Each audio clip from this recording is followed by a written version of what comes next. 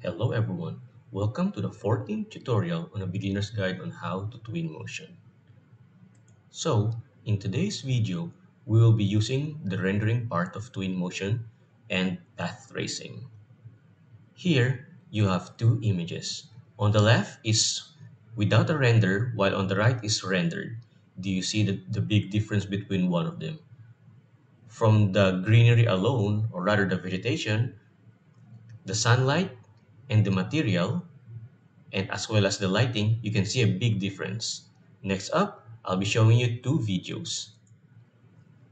The one on the left is not rendered, while the one on the right is rendered. Do you see the difference between these two 5-second video? Look at the trees, for example, the vegetation, the rocks, and the walls on the house itself, and especially the sky and lighting. You can see a big difference between the two of them.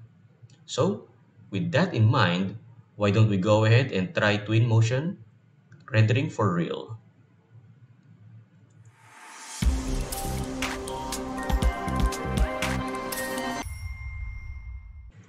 So let's go to the settings in the dock. But for some reason, if this setting is grayed out like this, there, it's grayed out, right? That's because we're currently in the media mode. So to enable this back again, just simply click this one like so. Now it's back, right? Okay, now let's go back here, go to settings. Here is actually the rendered part. If this also grayed out for some reason and shows a warning like this, it means that your GPU isn't capable of path tracing.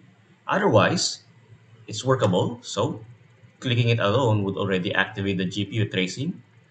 You will see here a meter that eventually fills itself out. So let's wait for it to finish. Otherwise, it's gonna come out blurry and pixelized.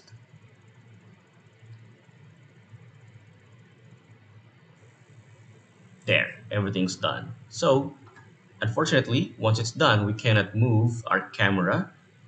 We're gonna be in static or in stay still mode, because if I were to move it like this, the path tracing would begin to reset again. Everything moving will come to a stay still stop. For example, if I were to put like, let's put a moving object here, like characters, animal, here we go. Okay, look how the cat is moving, but if I were to click this,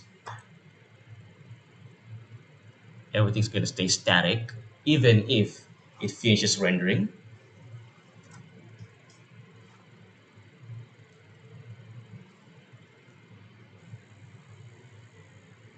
There. Now everything looks good except the cat itself, of course. But if I were to move again, either I move my view or the mouse itself, the render's gonna end. Just like so. Okay, now let's remove this cat and let's go back out of the house. Don't forget to take this off in case you can't move properly. There. If this were on, everything would slow down and it's gonna be pixelized, or there's like a noise static. So turn this off. Let's go outside and go for a very cool view. Here would be a nice view. Now, if I were to render this by pressing R or clicking this button right here, look at the difference.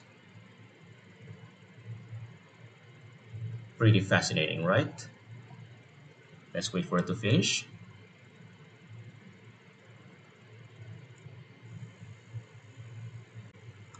Okay, now take a look at this, and if I were to move it, or rather turning off the render, you will see a big difference from that.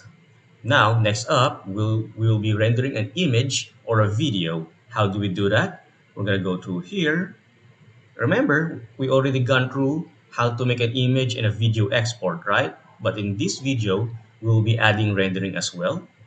Don't worry, it's gonna be quite simple and easy. So let's look for a good picture view first. I think this would be nice.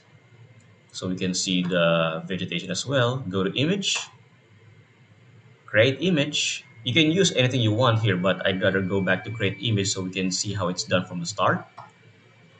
Here it is. Let's make this trial.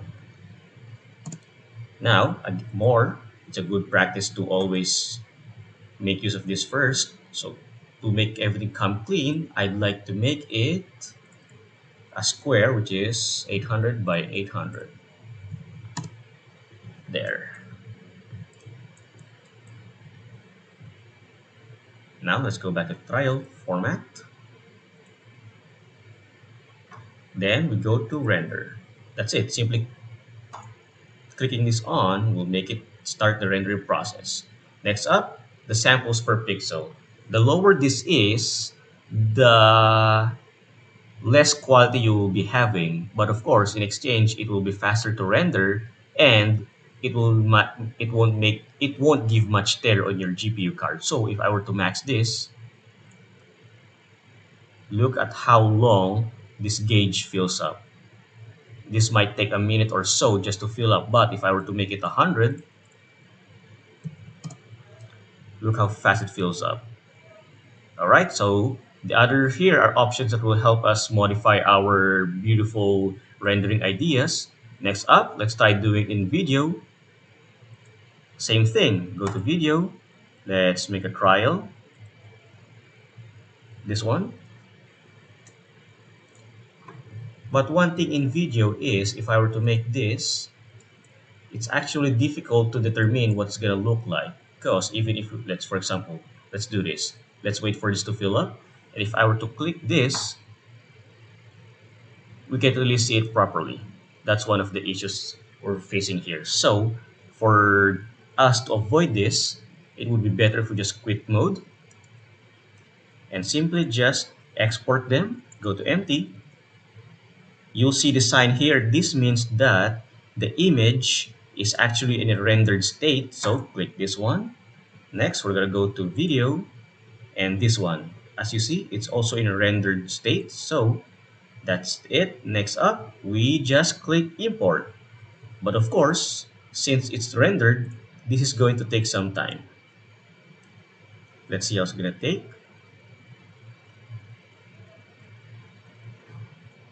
Okay, so I guess that's it for this tutorial. And look how long it's gonna take.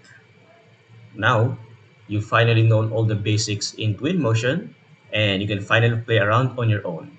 So again guys, that's it for this tutorial. For questions and suggestions, please do comment below. And if you find this tutorial helpful, do support me by liking and subscribing. Thank you very much guys. I'll see you in the next one.